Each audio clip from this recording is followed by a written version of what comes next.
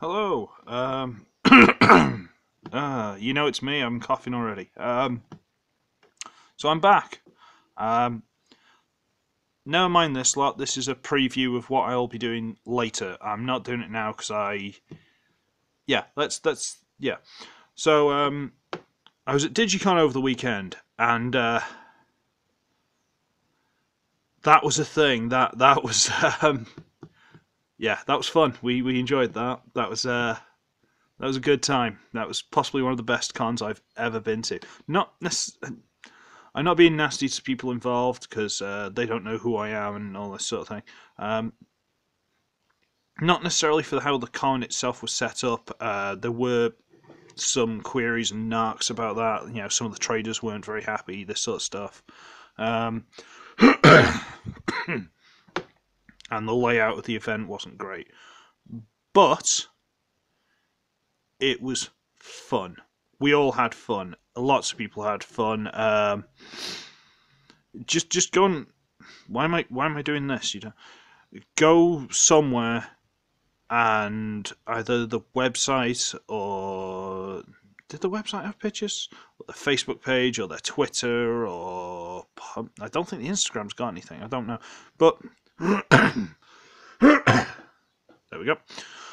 Go find out information and see some of the pictures because they had such a great time. The voice actors, they had 5, I think it was, of the main voice cast of Dragon Ball Z, I think, or Z if you want to say it that way.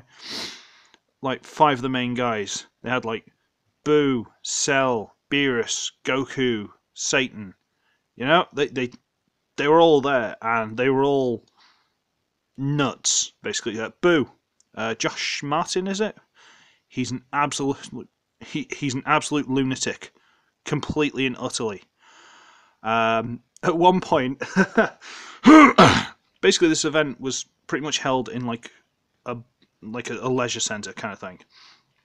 I'm not sure if Americans have leisure centres, but it's fine. We'll work it out. And upstairs, there was like a 5-lane bowling alley. And the owners that we got to know quite well, bless them, they were good sports. They actually handed us like a thing, and they're like, "Oh, hey, he was in cosplay. You get to bowl, and it's £5 per lane. You can have up to 8 people per lane." So we're like, "Okay,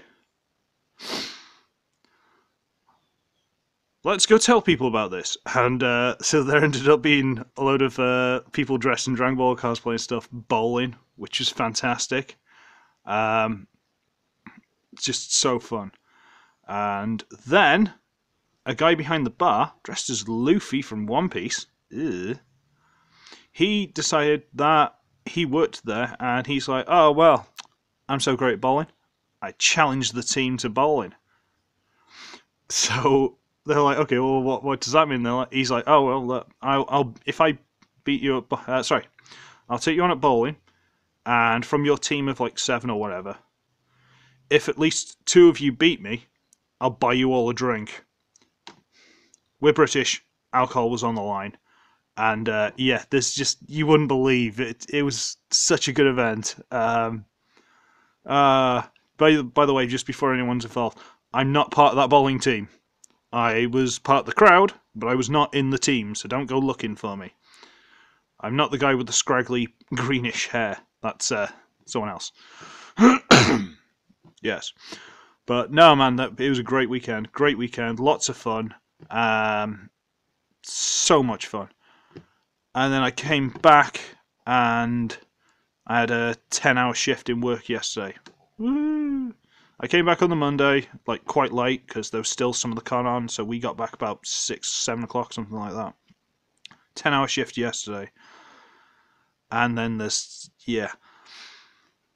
Long story short, there are certain days I can't work. I'm not going to go into reasons. You can postulate your theories or whatever you want to do, but there are certain days I can't work. And I knew they keep trying to put me into work in my current job. They keep trying to put me down to work them. And they keep saying I can't do them. So before I went away, I was like, "Oh, hey, that day's coming up. I can't work that one. Can we just get it written down and get it fixed by the time I get back? Yeah, fine, great. And we wrote it down and everything was fine. And I went and I came back and they still got me in for that day. And it's not just a bit of the day. It's from like 8:15 until 7:30 at night. It's the full day. It's like, I can't do that day. I just can't. And they're going to keep doing it. I tried to speak to my manager about it. I'm like, hey, you've still got me in for that day. She just sort of stared past me, glazed look on her face, and walked off. Kind of makes me think she's doing it on purpose. So it's at this point I'm like, I'm out. I've had enough of that place. I don't want to be there. So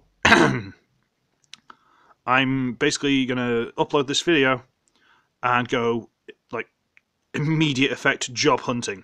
Like I want a job I want promise of a job by Friday and a job on Monday. If I don't, and this is the really bad bit, if I don't, depending on how family respond to this, I might just be going out to job seekers, like unemployment.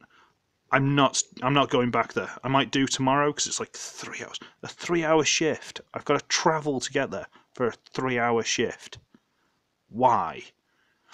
But after that, as far as I'm concerned at this point in time, I may be eating my words later. I'm not going to set it in stone.